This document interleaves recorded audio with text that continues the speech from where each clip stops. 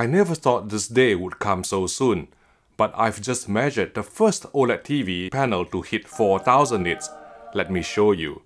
This is a Konica Minolta CS2000 spectroradiometer that cost more than my videographer's annual salary, and when I measured the latest 4th generation OLED TV panel from LG Display on a 3% window, it returned a figure of just above 4000 nits. Granted, this was in vivid mode at panel native white point. Nevertheless, it's still the highest peak brightness I've recorded from any OLED television throughout my career so far. And unlike the boost mode implemented on certain mini LED TVs, the increased light output transferred across nicely to real-world content too, as you can see in this side-by-side comparison against last year's 3rd generation OLED with Meta technology too, both showing HDR clips that have been graded to 4000 nits.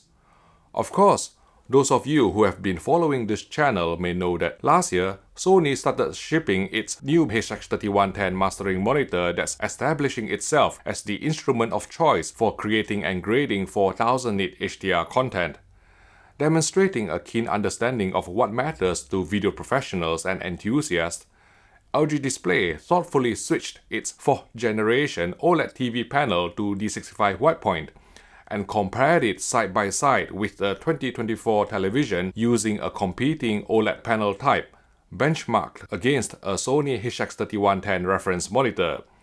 When displaying these HDR snippets, which have been mastered to 4000 nits, LG Display's brighter 4th gen OLED panel provided a closer and more accurate match to the HDR presentation on the reference monitor in terms of peak brightness and highlight detail expression. Now, if you remember my explainer video from last year, LG Display's previous generation of Meta Technology 2 OLED with MLA Plus panel measured 3000 nits on a 3% window in vivid mode. So how has the South Korean OLED panel manufacturer increased HDR peak brightness by a sizable 33% to 4000 nits within 1 year? The answer lies in going from a 3-stack to 4-stack structure in terms of OLED light emission layers, dubbed primary RGB Tandem technology by LG Display. Previous WOLEDs from LG Display used a 3-stack configuration with a single integrated red, yellow and green layer sandwiched between 2 blue layers. By re-engineering the middle layer into separate red and green layers, LG Display has upgraded to a 4-stack design comprising a red layer, 1 green layer and 2 blue layers. Hence, primary RGB tandem, which brings several visible benefits. 1. The introduction of distinct red and green layers in place of a combined layer enhances the luminous efficiency of the overall stack, contributing to a 33% gain in HDR peak brightness, now capable of reaching 4000 nits in vivid mode. 2. Reconfiguring the OLED elements into separate red, green and blue emission layers increases the color purity, and together with the blue phosphor being updated to the latest version, the spectral wavelengths are now more focused, paving the way for a wider color gamut. On an early sample of the 4th gen OLED panel, we measured a REC 2020 coverage of 83%, a notable step up from previous WOLEDs which typically hover around the mid-70s. Last but not least, since each OLED emission layer is driven individually, distributing the electrical current load across 4 layers instead of 3 helps reduce power consumption by up to 20% according to LG Display. And what surprised me the most was that these improvements on the 4th gen OLED panel, the higher luminance, the wider color gamut coverage, and the lower power consumption were all achieved without MLA or microlens array technology, which explains why in the presence of ambient light, blacks actually looked inkier, however slightly, compared to last year's MLA OLED panel.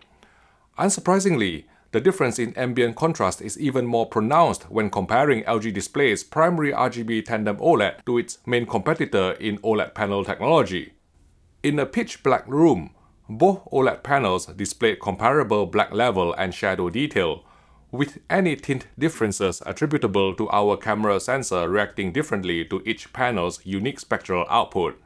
However, once I switched on some dimmable ceiling lamps and gradually made the room brighter, You can see that the 4th Gen OLED managed to retain impressive black depth, contrast and color fidelity, whereas blacks on the other OLED appeared visibly grayer, diminishing the image contrast and washing out the colors on screen. The final demonstration I witnessed during my visit to LG Display's R&D office in Seoul was a side-by-side comparison against the best 2024 Mini LED TV, a testament to the confidence the OLED panel maker has in the brightness performance of its primary RGB Tandem OLED. While Mini LED is widely acknowledged to be brighter than OLED on full-screen white, LG Display's 4th generation OLED had no problem keeping pace in these HDR sequences containing a mixture of bright and dark areas, frequently delivering more impactful highlights thanks to OLED's pixel-level illumination control.